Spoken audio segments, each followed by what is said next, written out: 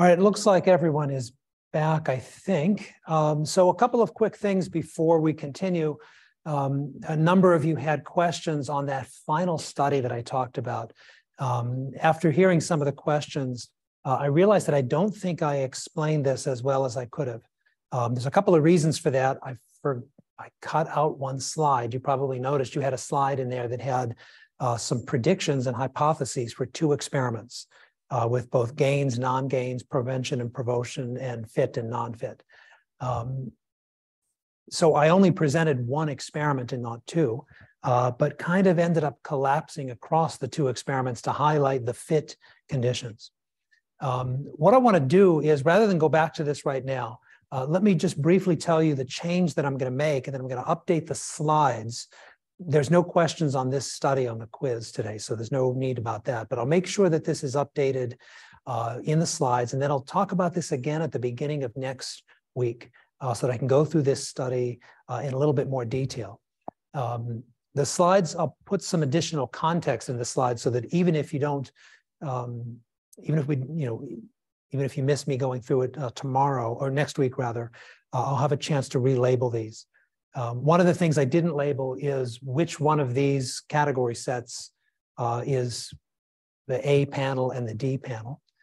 So the one on the left, A, is the rule-based category structure that has that two-dimensional boundary.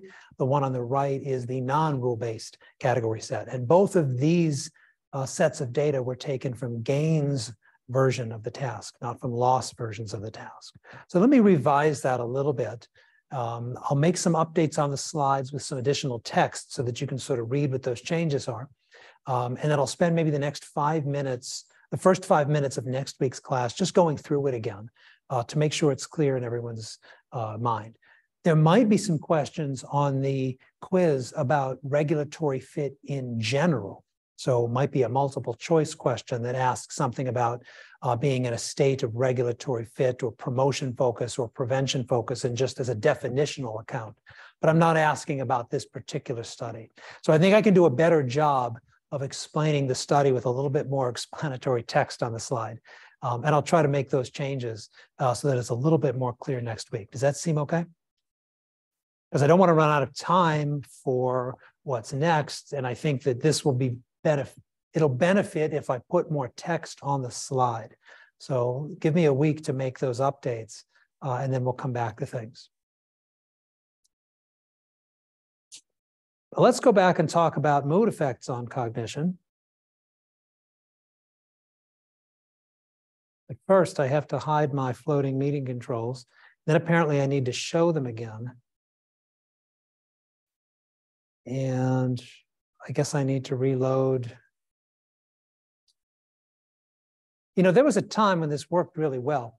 I might have to go to the older technology of using like the little USB drive and then just plugging it directly into the computer. This was working fine because I didn't have to bring anything. And I don't want to have to bring my laptop to class. It's a lot easier just to run off of this. But apparently they're throwing roadblocks in the way here. So let's try this again.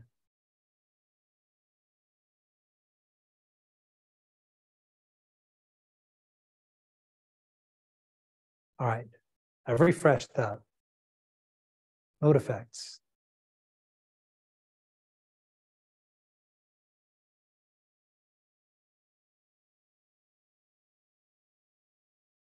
All right, it better stay there because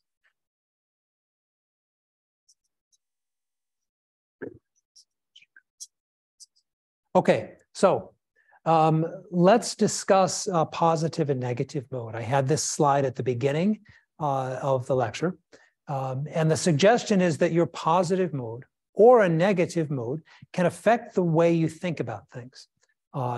Obviously, we've got to have ways to think about things when we're in both kinds of moods, right? We experience all sorts of moods throughout the day: anxiety, frustration, elation, joy, irritation, positive moods and negative moods, right? And we're thinking about things regardless of what kind of mood state we're in. But sometimes it's clear that being in a good mood affects the way in which you approach tasks. It affects the way in which you approach the world. And being in a bad mood whether it's a sad mood or an angry or an irritated mood, also affects the way in which you approach tasks and affects the way in which you approach the world. Negative mood, there's lots of different ways to discuss it. So I'll talk about a few different ways to induce negative moods. But sadness and anger are the two that are the most common for us. And they're really a big difference of arousal. A sad mood is a negative mood that's a low arousal. Angry is a negative mood that's higher arousal. One motivates you to do things, the other one motivates you not to do things.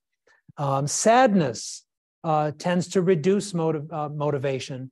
It can also narrow attentional focus. You might focus on fewer features if you're trying to pay attention to something, or you might focus on fewer attributes of something, or you might not shift your focus. One of the things we'll see with negative mood is that people tend to be less flexible. There's just a lower motivation overall. If you're motivated to solve a problem and you're in a bad mood, you're just less likely to change your approach. An angry mood, though, might narrow your attentional focus for different reasons, possibly to determine what's making you angry, right? If you're in a really angry mood and you're presented with things that are making you angry, you want to figure out what it is. It can be a really helpful cue. Sometimes it can be good to be angry at something because it lets you know that something is not helpful or not good. Or it's not going to be beneficial for you. Anger can help you eliminate those things that are making you angry by drawing your attention to them. Positive moods, so positive moods and negative moods are both important. They both have important functions. They can both be used effectively if you're aware of what these moods do to your cognitive processing. A positive mood can generally increase cognitive flexibility. Whether or not it changes motivation is a different issue, but most people tend to feel more motivated when they're in a positive mood. How many of you like to be in a positive mood when you're starting out in the beginning of the day, right? Maybe you do something to boost your mood. There's lots of ways in which people suggest mood boosters, ways to put yourself in a positive mindset or a positive mood so that you can be a little bit more exploratory and have greater cognitive flexibility. Not always possible. Angry, negative moods are also useful because they help you isolate things that are causing dissatisfactory outcomes. So when I talk about the benefits of a positive mood, I don't necessarily mean that positive moods are always good. Negative moods can be effective as well. I often get in a negative mood when this thing doesn't work.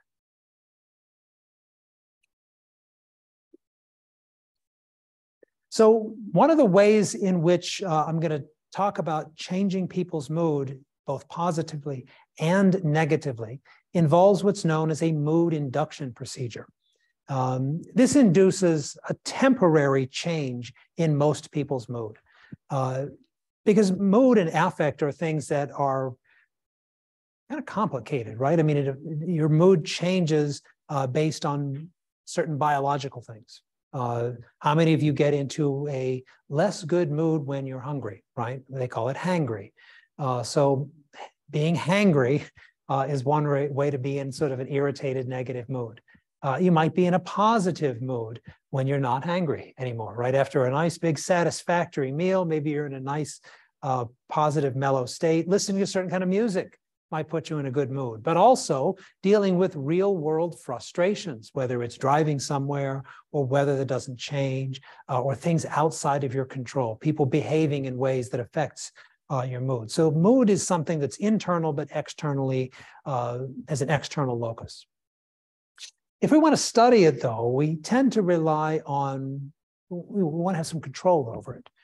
So we often rely on inducing a temporary mood state by trying to figure out ways to change people's affect, at least in the short term. And some of the common ways to do it are to show people a short video that is emotionally inducing.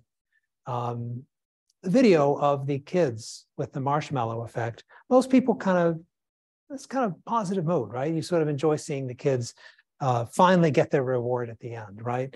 Or just being sort of kind of funny, puts you in a good mood.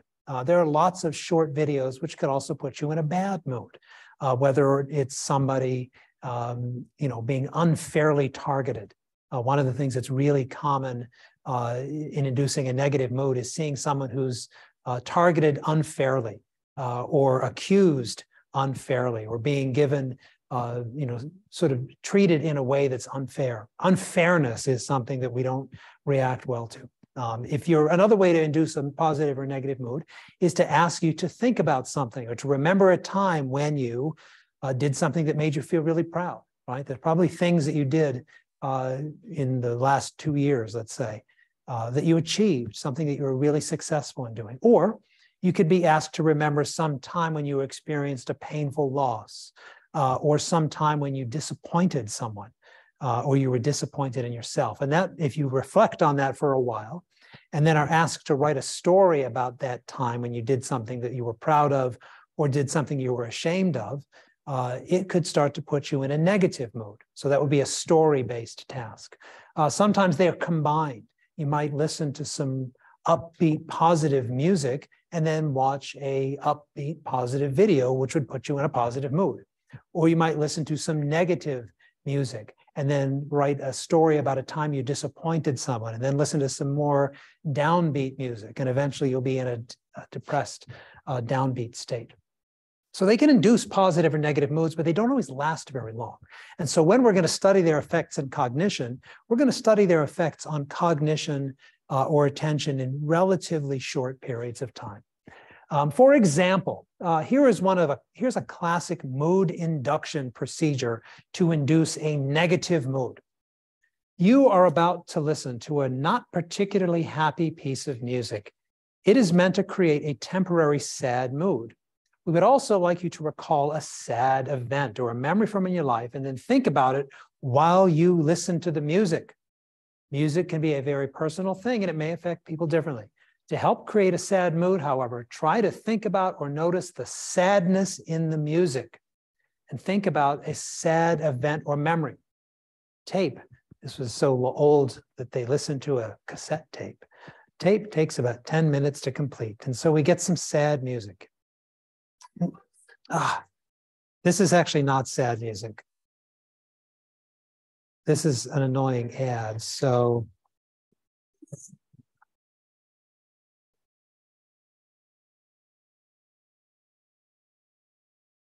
remind me to log into my YouTube premium account the next time so we don't get these ads. So this particular piece from Prokofiev's Russia Under the Mongolian Yoke was also played at halftime so that it was particularly slow and morbid sounding. So we're not going to listen to the whole thing. Participants listen to this at half speed and then think about the saddest thing that ever happened to them.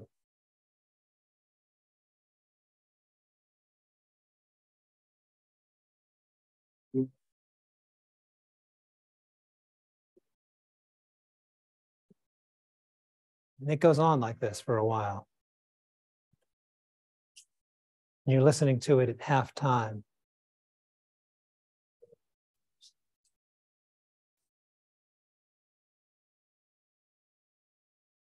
Alone by yourself with your negative thoughts.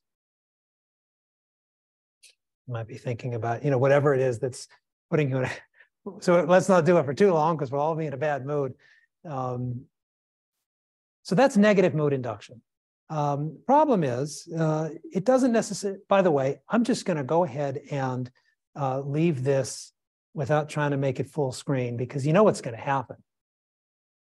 It's going to forget. Is it okay if I just do this for now? Because I don't feel it, because I'm going to have to go to another video. After I go to the other video, then I'll go back to full screen. So in a fairly recent study, so the psychologists looked at how long these mood induction procedures last for a negative mood. So if I'd kept that going for 10 minutes at half speed and didn't say anything or make little, sort of offhanded jokes about stuff, and you just thought about something really sad, either you disappointed someone, a death, or maybe a death that's upcoming or something like that, or failure, whatever it is, the sad event, while this music is playing, you would be in kind of a sad mood for a little while. And then if we asked you on a scale of 1 to something, how sad are you? And we had a measure, which in this case is called the visual analog scale, which is basically a simple rating that's like a thermometer type rating to say, like, what's your positive or negative mood? You would be in a negative mood. I mean, it's pretty obvious that after being told to be in a negative mood and listening to sad music and thinking about a sad event, you would be in a sad mood. And that would last for about 5 minutes at best. So the sad music and memory condition and the sad memory condition generally induces a sad mood. The music doesn't add very much. It seems to mostly be driven by the memory. But the music alone, the sad music alone, has a slightly elevated negative mood component. So just listening to the sad music without being told to be sad about it kind of makes you a little bit glum. But mostly it's the memory doing it. Asking people to think about when they disappointed their parents, for example, is a really good example of a negative mood, or asking people to think about a family death or a loved one or something. So the music seems to do something. Neutral music doesn't seem to do very much at all. So you can really see there's a reliable boost. People get sadder after thinking about sad events, reinforced with some sad music. It doesn't last very long because we have protective measures against that. If you're being asked to think about a sad memory, eventually you realize it's just a sad memory and there's lots of other things and you've got other stuff to think about and your sad mood goes away. One of the things you'll see on the next experiment is that sad moods don't last very long experimentally, but positive moods last a little bit longer. They do tend to last a little longer. When you're in a positive mood, it's self-sustaining. It feels good to be in a positive mood. And so that keeps you in a positive mood. And so it lasts a little bit longer. We don't tend to sustain sad moods as easily. When being asked, so what happens in that 5 minutes when you're being asked to stay in a sad mood? Well, one thing that happens is you tend to focus your attention differently. Here's a very simple visual attention task, which has no right answer, but you're asked to choose which one of these two options is the best match for the target. And you'll notice there are two ways to make the decision. The target is a triangle of triangles. So it has local features, little triangles, arranged in a global feature, a holistic triangle configuration. So there are features, triangle features, and there's triangle configuration. One of these would be preferred if you were focusing on small details. One of them would be preferred if you were focusing on the big picture.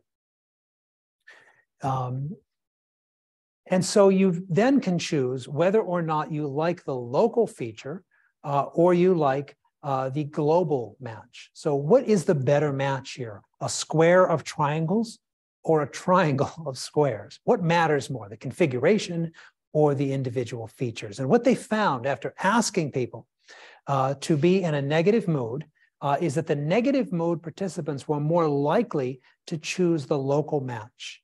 They were focusing a little bit more on details. So I said that negative mood often focuses your attention. It reduces your motivation, but it also focuses your attention. So you're looking at details. I mean, you were just being asked to think about negative details in your life, and now you're asked to make a distinction based on whether or not it's details or big picture. Temporarily, you're losing the ability to see the big picture. So our negative mood subjects, people who are put in that negative mood instead of a happy mood, are more likely to make this local match. There are lots of other studies which have shown kind of the same thing, that there's a local attention rather than a global big picture attention. But this is a very straightforward attention task. But it does suggest that these kind of temporary mood states can affect the things that we pay attention to. If you have a sustained negative mood, it suggests that you might miss some of those contextual factors. You might miss paying attention to other features which could help you solve problems or make decisions or reason about things more effectively. So if you're making decisions that are suboptimal because you're in a sustained sad mood, that could be one reason why cognitively. It's probably not the only reason why, but it could be one reason why.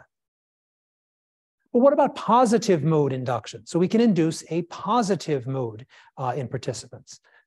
This is one that one of my grad students did about 10 years ago. Ruby Nadler, who's a postdoc and now works at a company in London. She was a grad student in my lab about 10 years ago, and she was interested in categorization and category learning and cognitive flexibility and its relationship to positive and negative mood. We were exploring the idea of being in a positive mood and how it might increase cognitive flexibility. So one of the things we did was we chose a mood induction procedure rather than asking people to think about positive memories. We just asked them to do sort of a movie clip and video version, or sort of a movie clip and a music version. So we asked people to rate a series of different songs and videos based on how positive or negative they were. And here we have, you can see positive music, some upbeat classical music pieces, which all should sound familiar. Neutral music is slow moving, but not necessarily slow like the one we listen to. It's kind of mid-tempo. Today, this was done a long time ago, but today this might be like, that sort of lo-fi music that you might study to or something like that. It's not good or bad. It's just kind of chill music. Negative music might be really slow, negative sounding things, like in this case, the soundtrack to Schindler's List. We had some positive videos, some neutral videos like Antiques Roadshow, where people are talking about antiques on public television. It's interesting, but it's not necessarily positive or negative, or things about people dying and so on. So they were either positive or negative videos. But mostly, well, we were interested in all three, but positive mood was what we were most interested in. So for example, upbeat sounding music, right? No. And within your first 2 years with us, we'll send you personalized emails to separate your wins. Like you need your credit card on time. You've got this. You've got you. I'll sign in next time.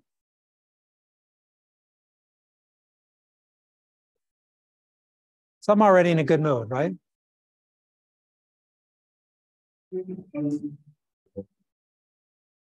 Lovely. And then this guy. This is the actual video we used. Oh,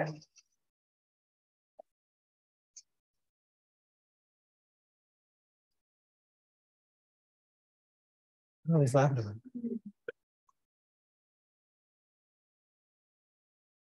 I mean, he was kind of hysterical in this case. And this was long before Reels and TikTok and viral videos. So this was 10 years ago. We didn't have much to choose from.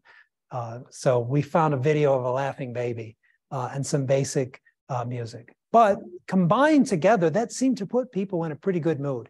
After listening to a few minutes of Mozart and watching 1 minute of a baby laughing hysterically, people were reliably in a good mood, and they rated themselves as being in a good mood.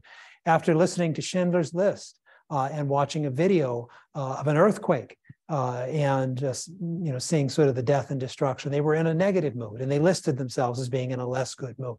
But then we wondered what their cognitive performance would be like. So we asked them to learn to classify objects into two categories. So in the regulatory fit condition that we talked about in the previous class, or previous half of today's lecture, they were lines that were a different length and orientation. Same idea here, except what we had were these crystal balls. A crystal ball that had a pattern. The pattern had alternating light and dark bands that could tilt in different directions, depending on which object you were seeing. And also the width of those light and dark bands could also vary. So two dimensions that you could pay attention to. And you had to choose, did it go to the blue wizard or the green wizard? And then you got some feedback when you made the condition. So pretty straightforward. And you just see a series of these until you learn what the blue wizard's crystal balls look like. and what the patterns on the green wizard crystal balls look like. We also defined a boundary between the set of these crystal balls that could either be described verbally, like a rule, or could not be described verbally, like a linear boundary. In this case, there were two dimensions you had to pay attention to. The orientation dimension, which is the tilt, was irrelevant. So people noticed it, and you can see there's a lot of difference there. Each one of these little dots, by the way, represents a specific crystal ball in this two-dimensional space. These are some examples of the crystal balls and what they would look like in that region. Does that make sense? So you get 80 different stimuli. So things either tilt to the right or they tilt to the left. But paying attention to orientation or the tilt does not let you know what category the crystal ball belongs in.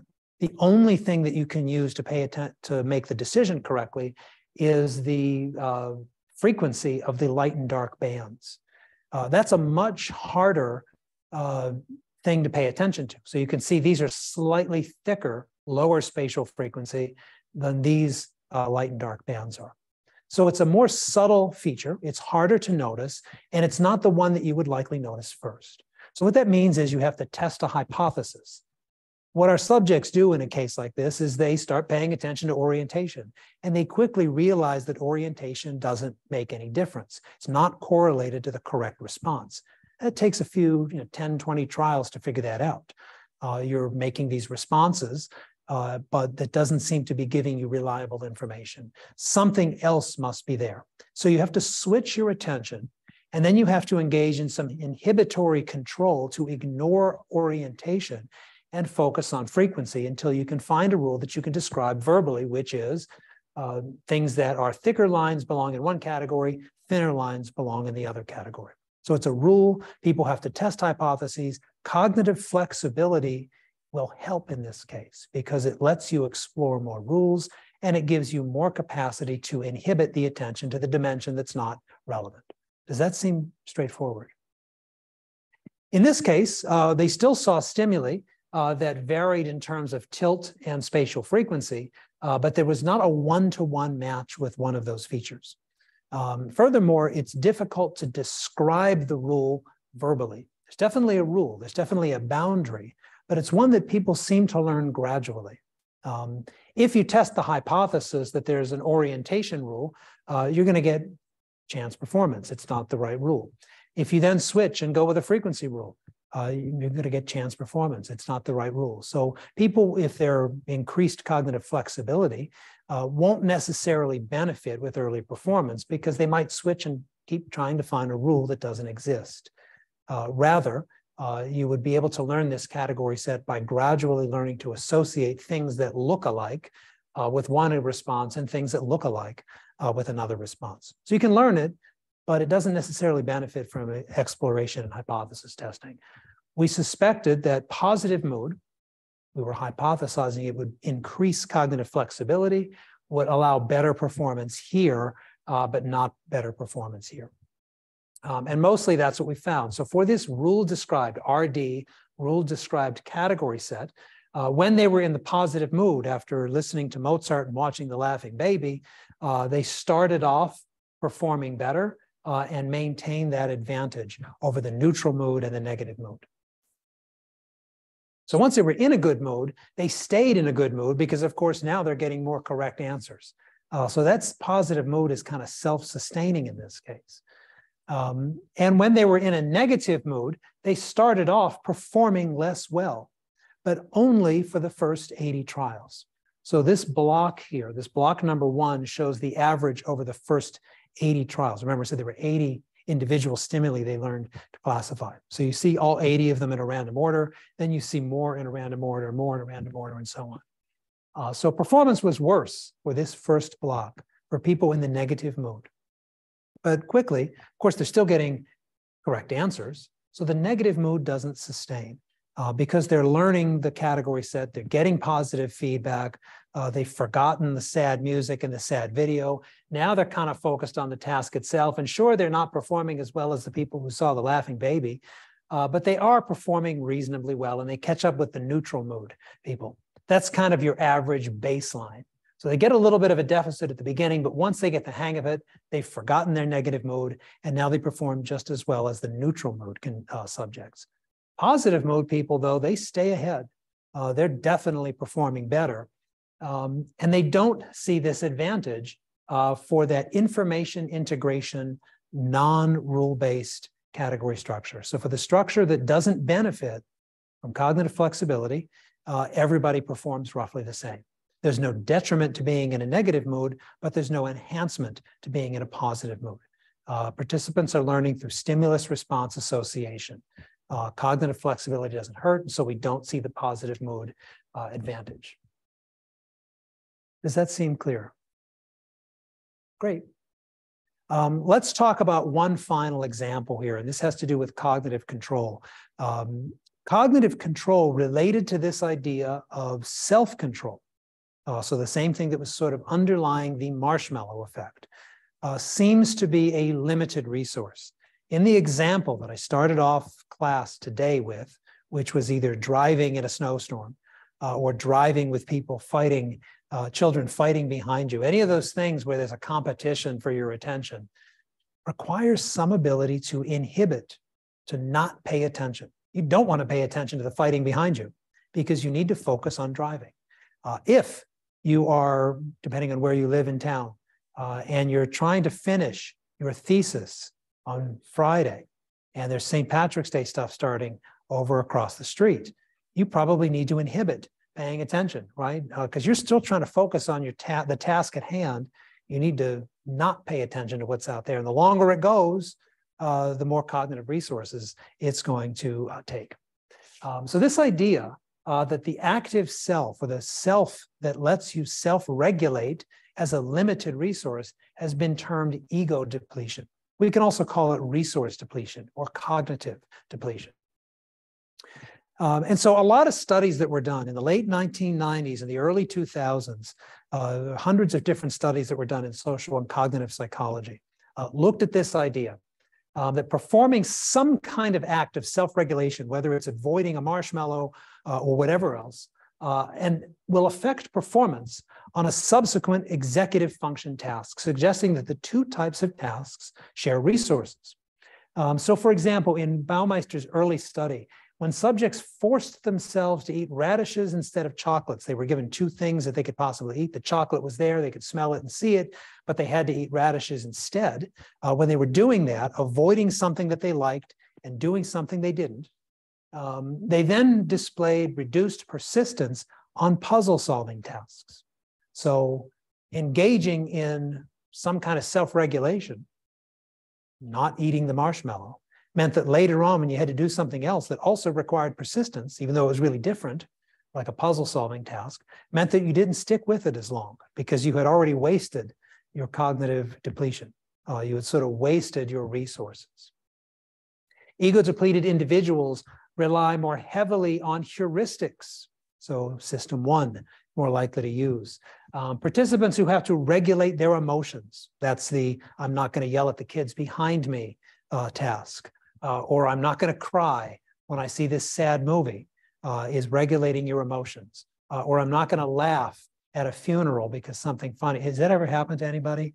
Where you start laughing at a time when you're not supposed to laugh because something sad has happened.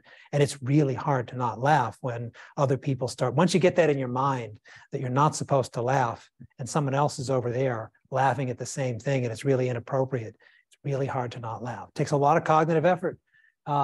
They then performed more poorly on subsequent tasks of working memory. And there have been some suggestions that it takes enough, metabolizes enough that you can measure differences. So trying to inhibit some kind of attention or regulate your emotions requires a little bit more energy than not inhibiting your emotions. One of my grad students at roughly the same time, this is about the same time that we were doing the mood induction study, one of my other grad students was interested in this idea of cognitive resource depletion. And we used the same kind of task, this category learning task that subjects can either learn with a rule or not learn with a rule. And what Rachel did in this case is we asked our subjects to engage in either an ego depletion task, which would require a little bit more cognitive control, a little bit more executive function and working memory, or not. And then we would ask them to learn either the rule-defined category structure, the one for which cognitive control and inhibition is important, or the other category structure for which there is no benefit to having additional cognitive resources available. So in this ego depletion experiment, subjects were given 10 minutes to write a story. We gave them a prompt. Said, write a story about something that happened to you, but do not use the letter A or N. So if you use a word that has A or N in it,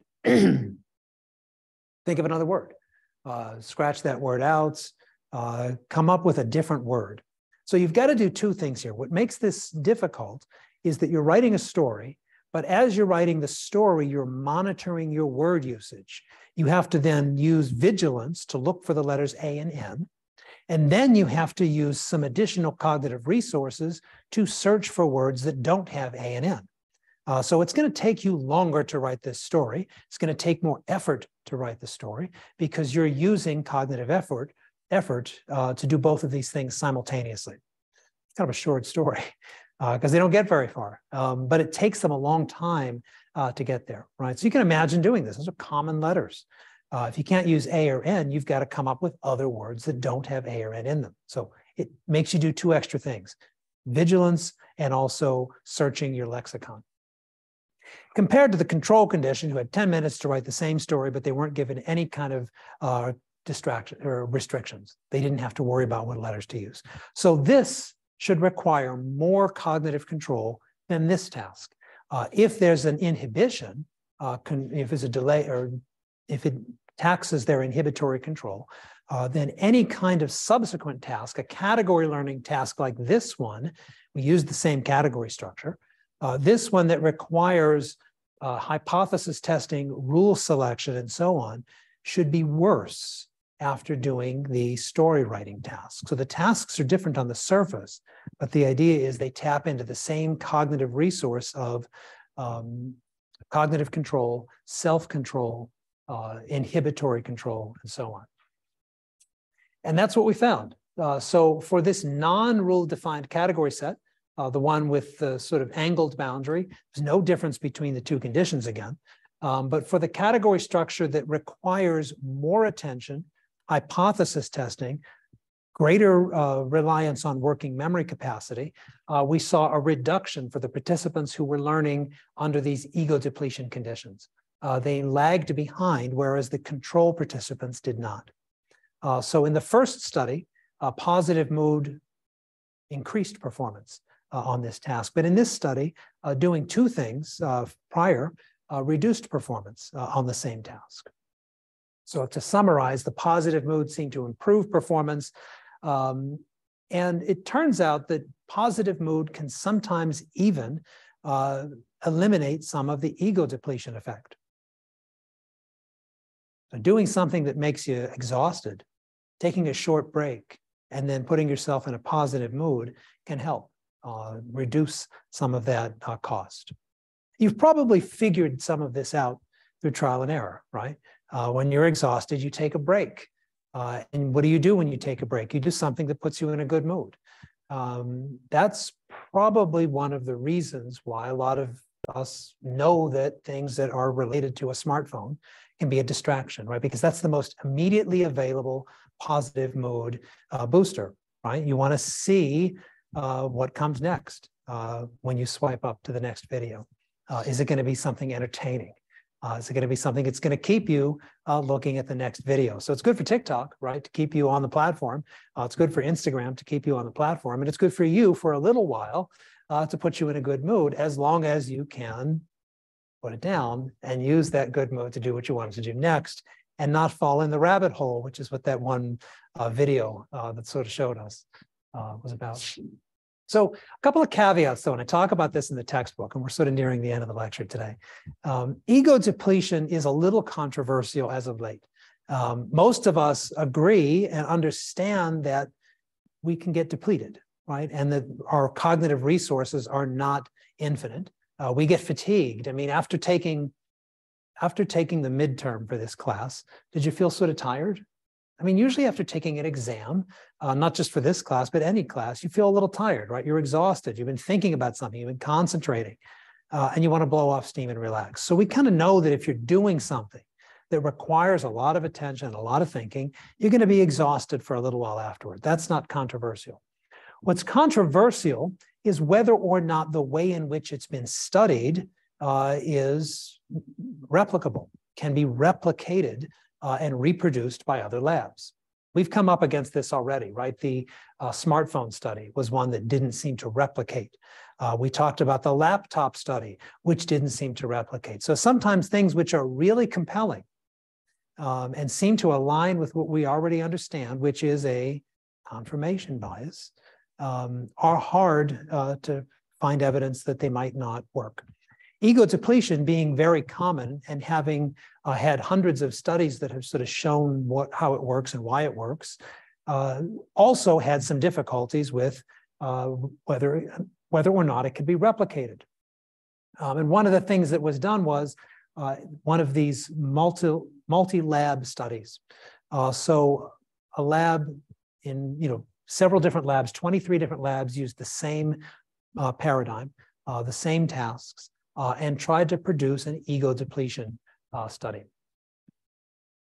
And what they found was that in some cases, the ego depletion effect didn't seem to work. So anything to the right of this red line would be a larger, significant ego depletion effect. Anything to the left of the line would be no ego depletion effect. Anything that overlaps the line essentially means no effect. And when you average together all of these different labs and all of these different studies, they found for at least some of the manipulations, it didn't seem to put people into a state of ego depletion. It didn't seem to affect their performance on subsequent tasks. One of the things to remember, though, is that there are lots of different ways to affect performance with context. In this particular meta-analysis study, the researchers only looked at one particular manipulation. They looked at a manipulation where you were supposed to read through some text and scratch out or cross out particular letters. It might be that that's not as demanding a task as some other kinds of tasks that might require you to do 2 or 3 things, or that require a lot of attention or a lot of sustained attention. So subsequent replication efforts have shown that other ego depletion manipulations do seem to be successful. So it's still up for debate. Some of these tasks seem to be stable. They can be reproduced and they can produce replicable findings. Other tasks and manipulations may not be as replicable. So there might be more work in this area. As it stands now, it seems to be a stable finding when the tasks are particularly demanding. When the tasks are less difficult, it may not be as stable.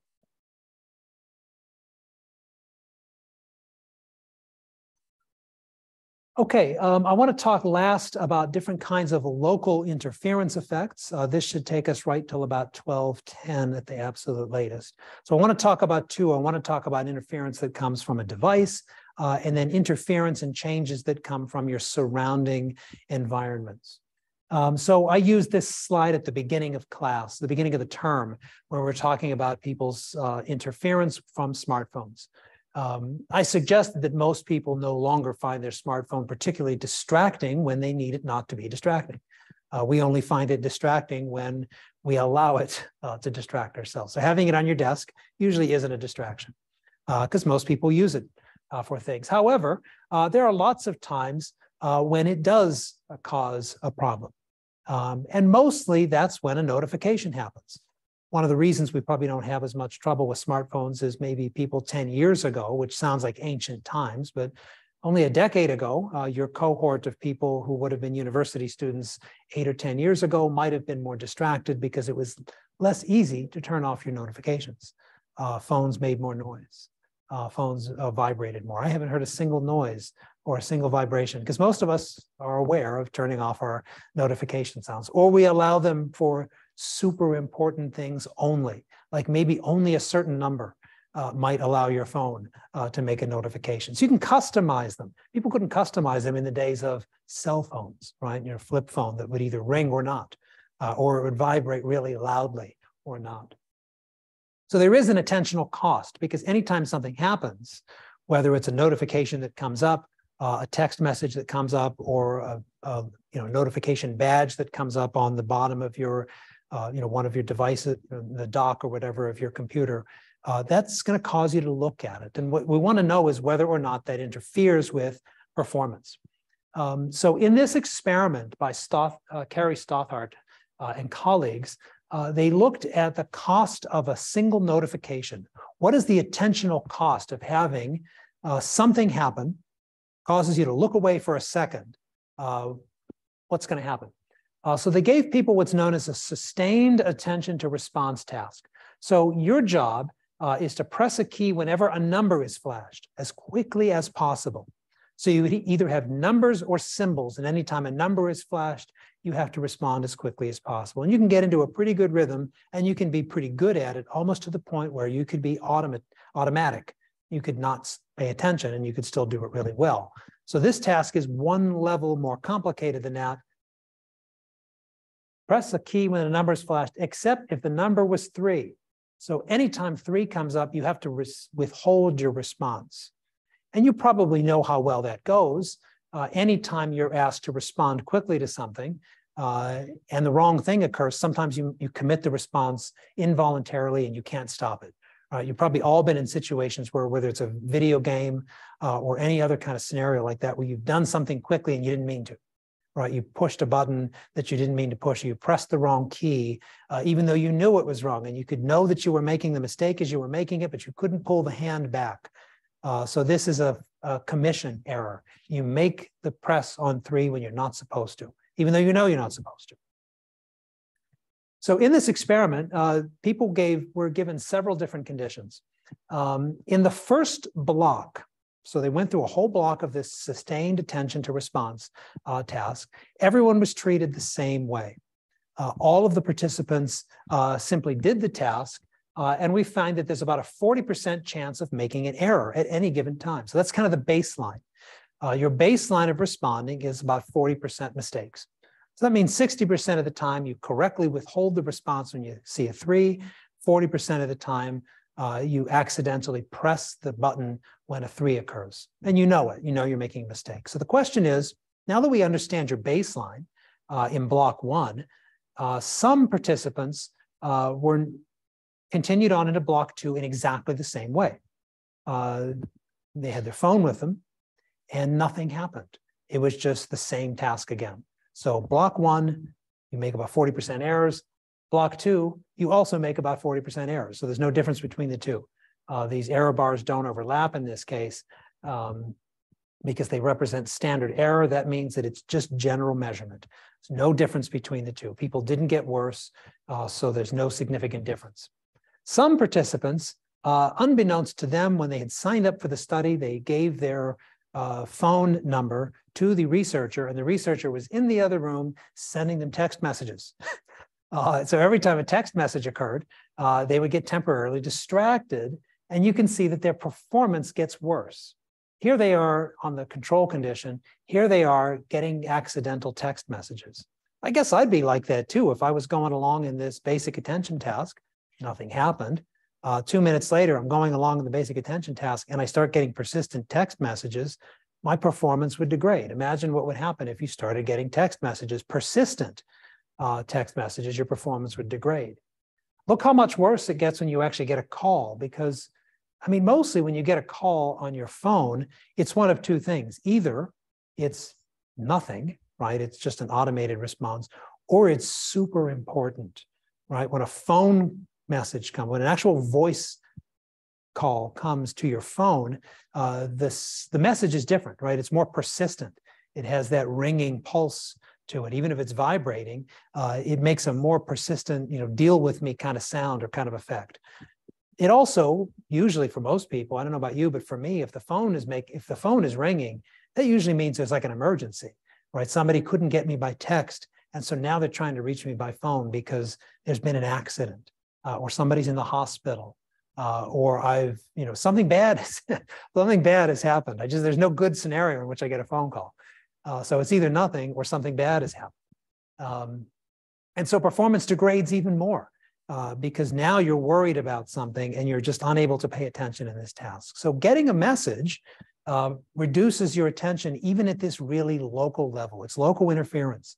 All the while, it's just the researcher calling your phone and not leaving a voicemail. But it degrades your performance measurably. Let's talk about the last one, which is ambient noise. This is something that probably affects a lot of people. How many of you study or work in scenarios that look kind of like this, which might be a really busy room on the library? What's the first 2 floors of Weldon?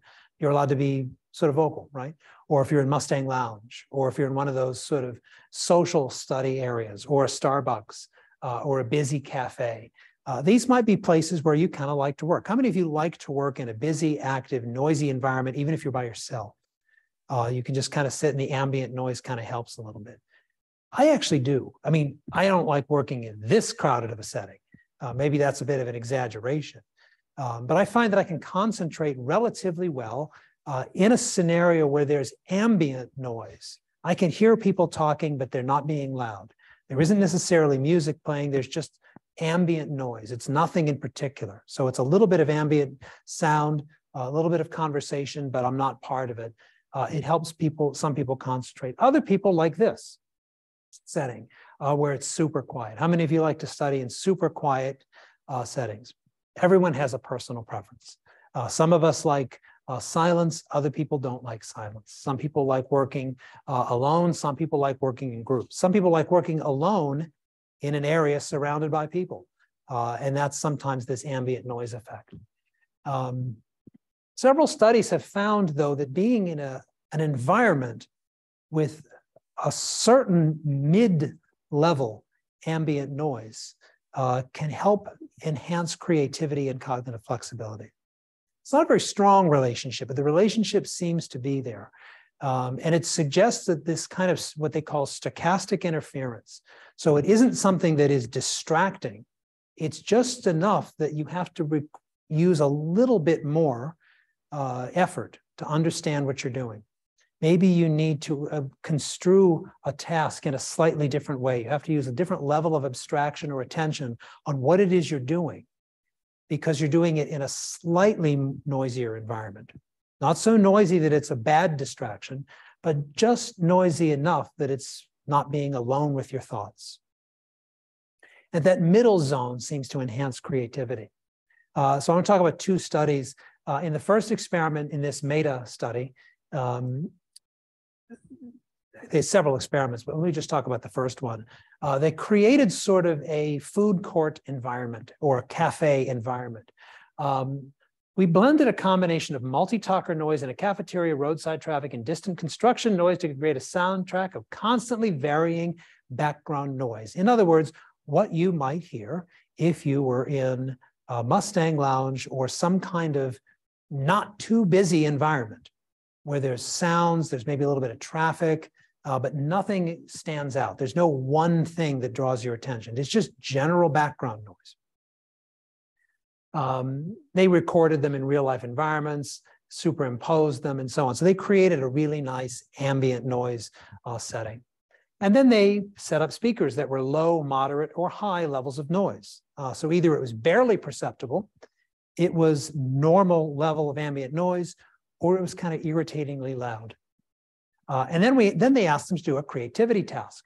The creativity task in the first experiment was what's known as a remote associates task. And I'll talk more about this in the class on problem solving and creativity, but a remote associates task is commonly used to assess a particular kind of creativity called divergent thinking. In this case, you're asked to read a series of words and come up with the one word that ties them all together. So for the word shelf, read, and end, the correct response is book. because it can be a bookshelf, you read a book, and there can be a bookend. So it can't be the same word is used in exactly the same way for all three.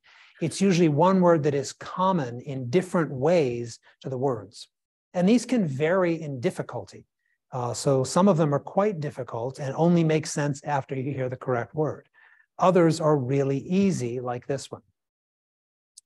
And they predicted that participants in the moderate noise condition, sort of average level of ambient noise, would perform a little bit better.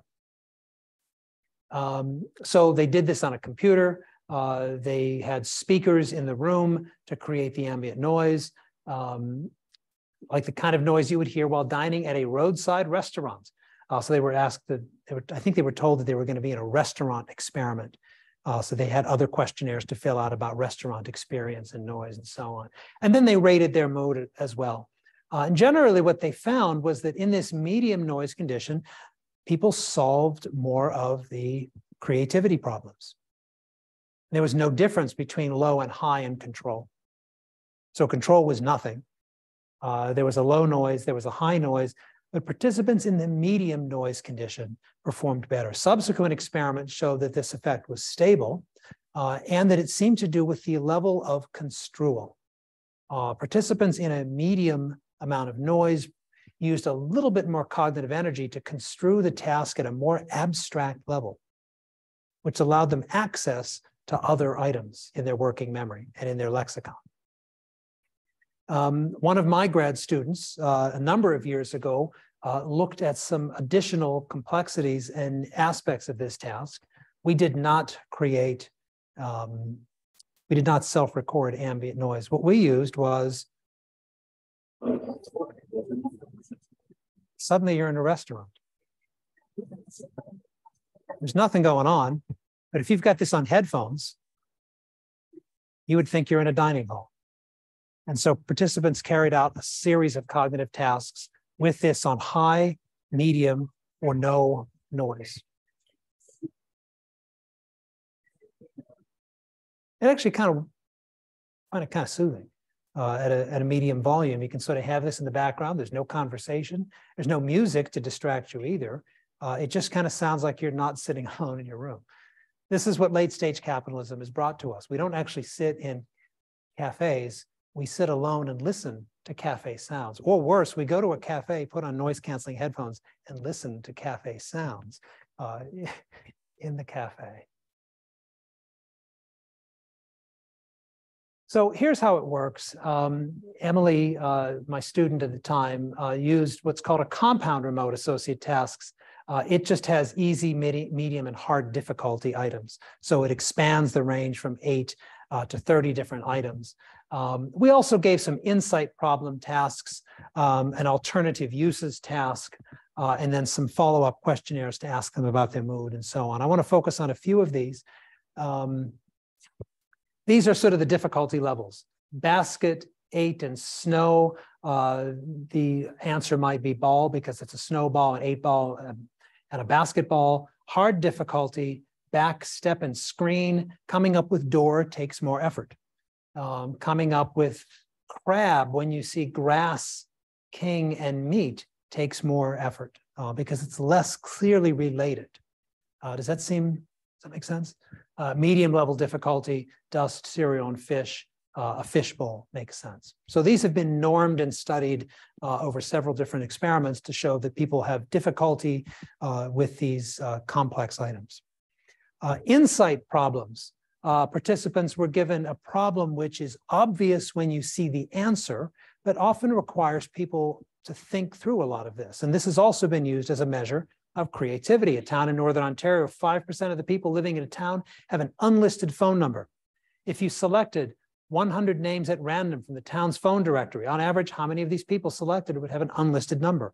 The answer that most people would first come up with is 5, because you're told it's 5%, until you realize that if they had an unlisted number, you wouldn't be able to select their number from the phone directory. So the solution would be 0. So this is an insight problem, meaning that the obvious answer is wrong.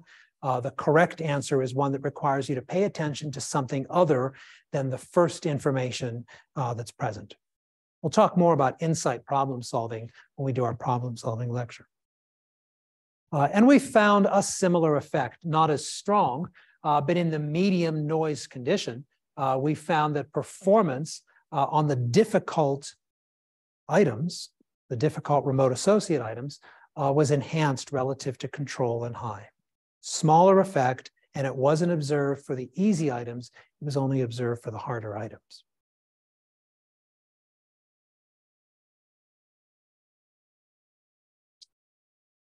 Okay, so just some quick conclusions.